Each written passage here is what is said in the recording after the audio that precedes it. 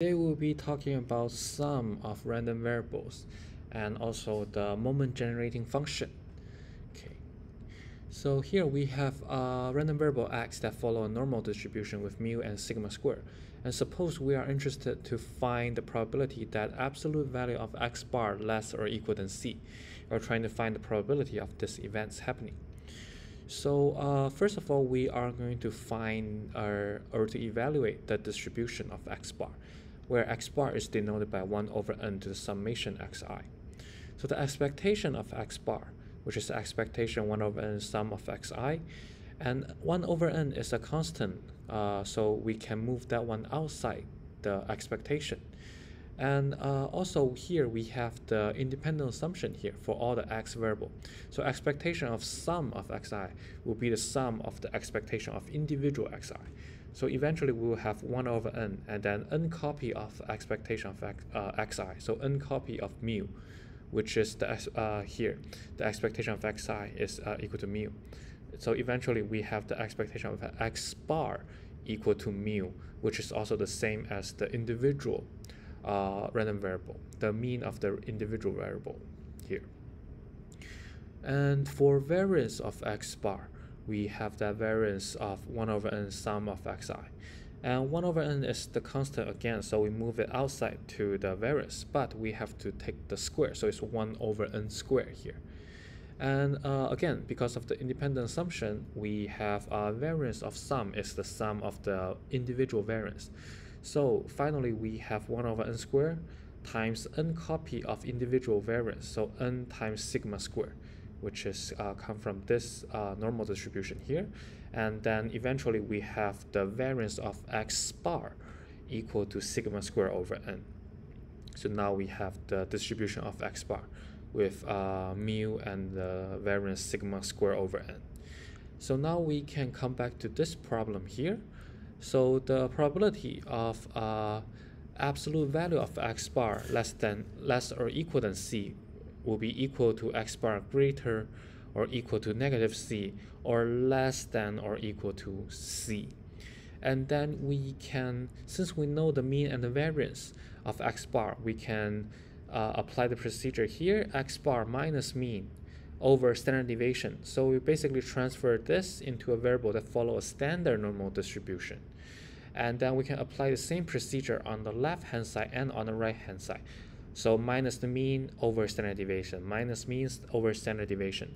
And now we have transferred the original problem to another problem where our random variable here follow a standard normal distribution here. And then if we know the specific value for mu and sigma, we can also know the specific value for the distribution of this one here. And then we can just plug in the number, and then we can find eventually using the standard normal CDF, and then we can evaluate the probability of this one here. But the idea is that because of the independent assumption, and then we can find the mean and the variance for the x bar, and then eventually rewrite the original problem into another problem whose random variable follow a standard normal distribution.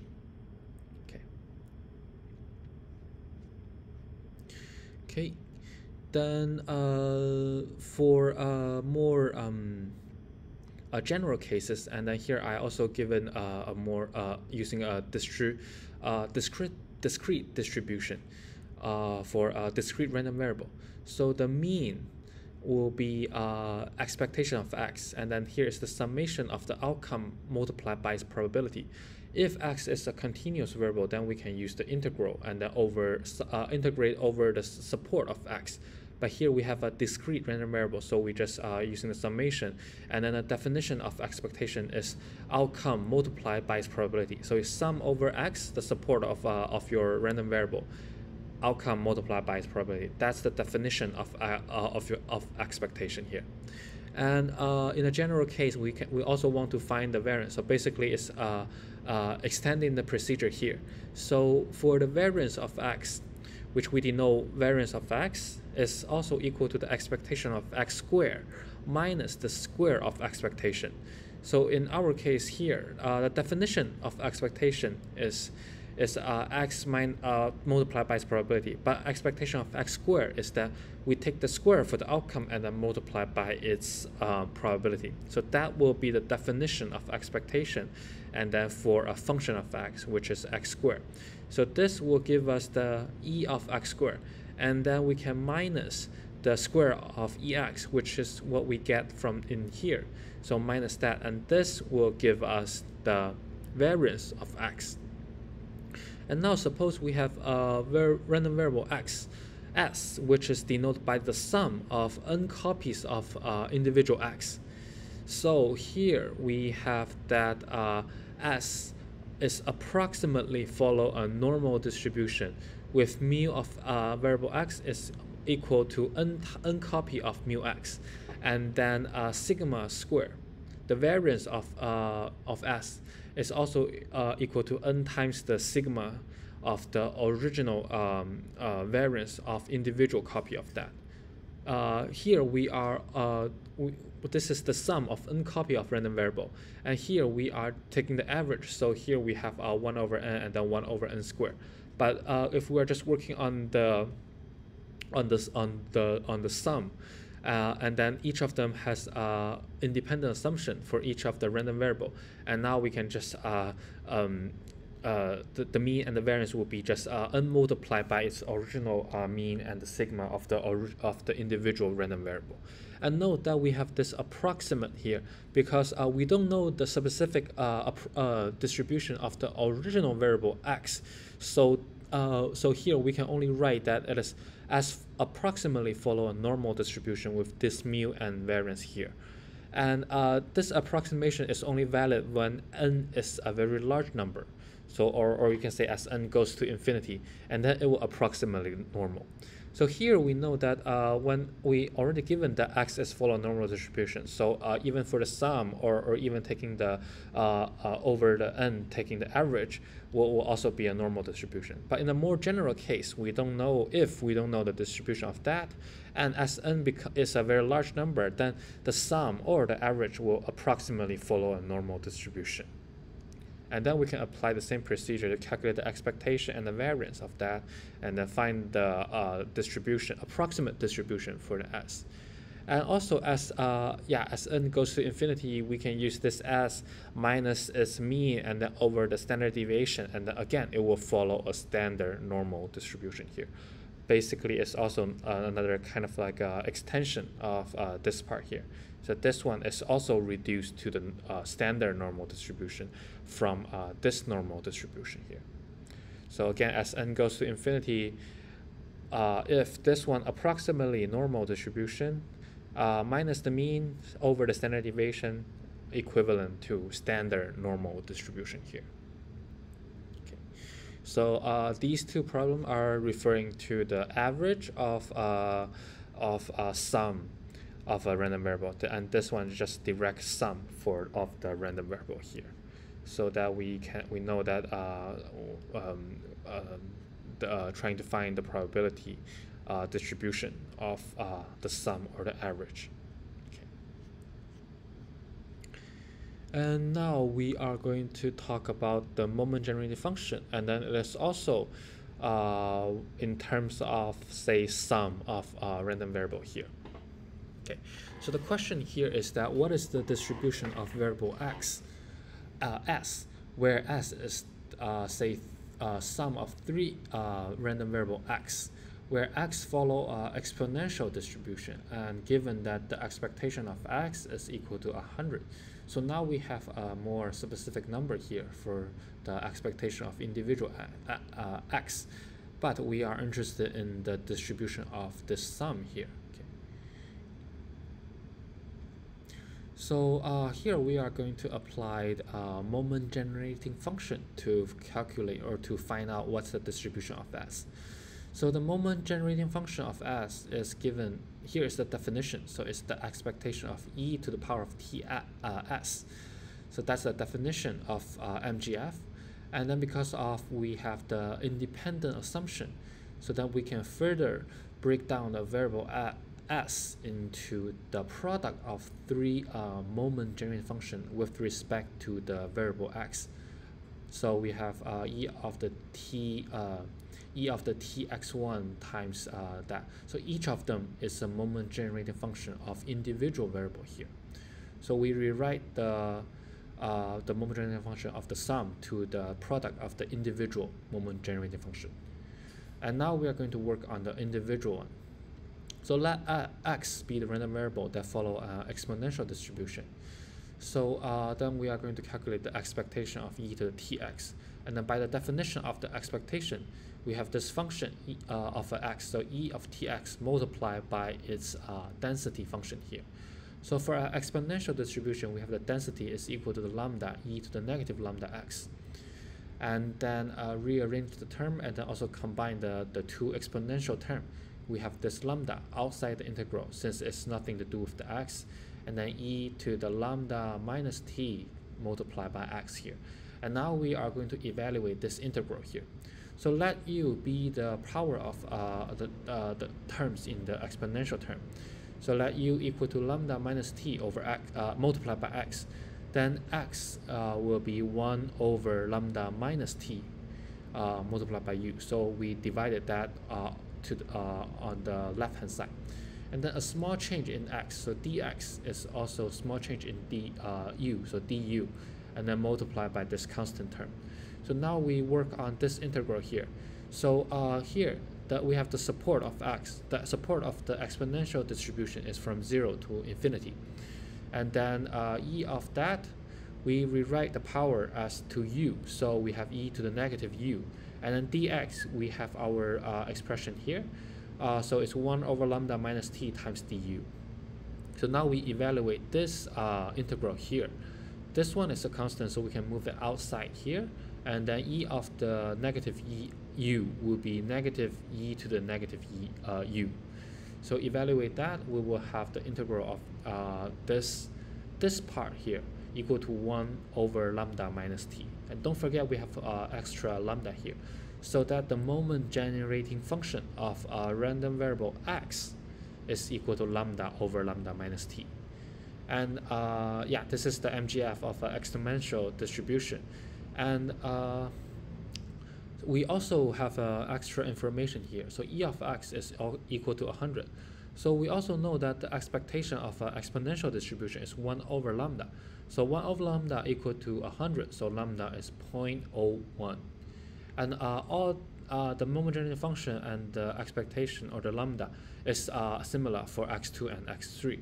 So now we are going to combine everything that we have so far, and then we are going to work on to get the moment generating function of variable s. So s will be the product of individual moment generating function of x, so that we have this lambda over lambda minus t to the power of 3 will be the final moment generating function of variable s. And we also note that the MGF of a random variable x that follow a gamma distribution looks like this. And then we can find that it's very similar to what we have in our question here. So that we can say that our random variable s also follow a gamma distribution with alpha equal to 3 and lambda equal to 0.01. So this will be our the distribution that our random variable s follow. So just a more additional detail here is that the exponential distribution is actually a special case of a gamma distribution where alpha equal to 1. So we know that the sum of independent random variable that follow a gamma distribution also follow a gamma distribution. Also, we are given that x is follow an exponential distribution, but it is a special case of a gamma. So sum of gamma is also follow a gamma distribution. So basically, that is what we have proved here.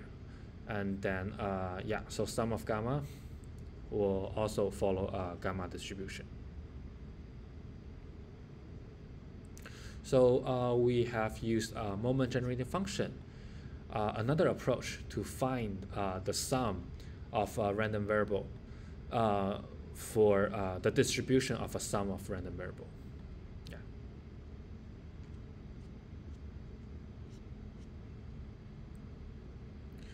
Okay, yeah. So again, this is sum of random variables, except that we have z is equal to 2x and then 4y, where x is follow a gamma distribution with alpha 2, lambda 2, and y is a gamma distribution with alpha 2 and lambda 4.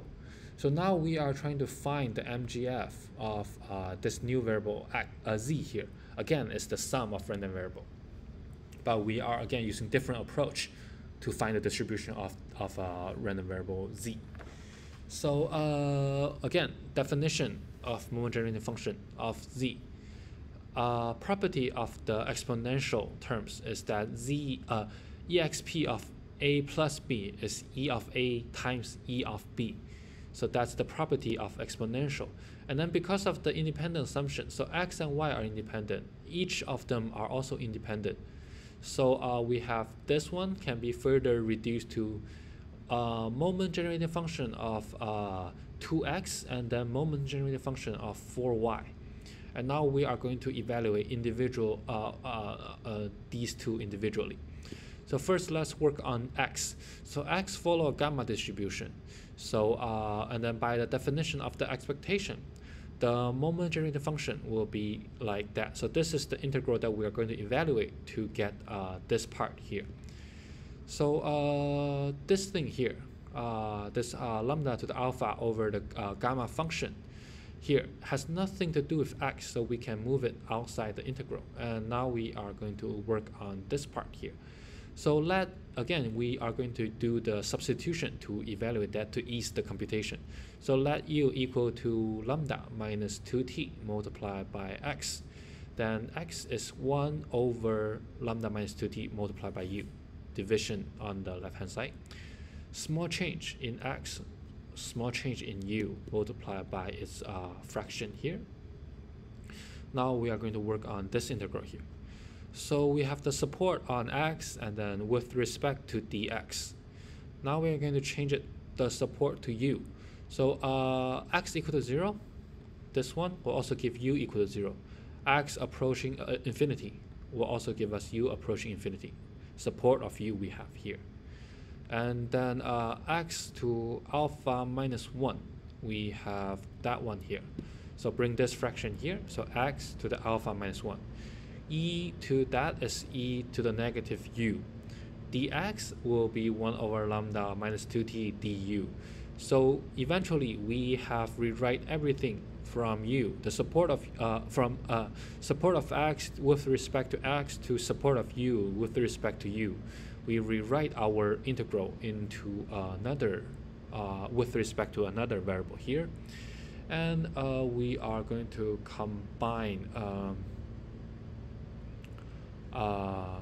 rearrange the term here. So we first move this u outside the parenthesis, so u of alpha minus 1. And then this 1 over lambda minus 2t will cancel out with this negative 1 here.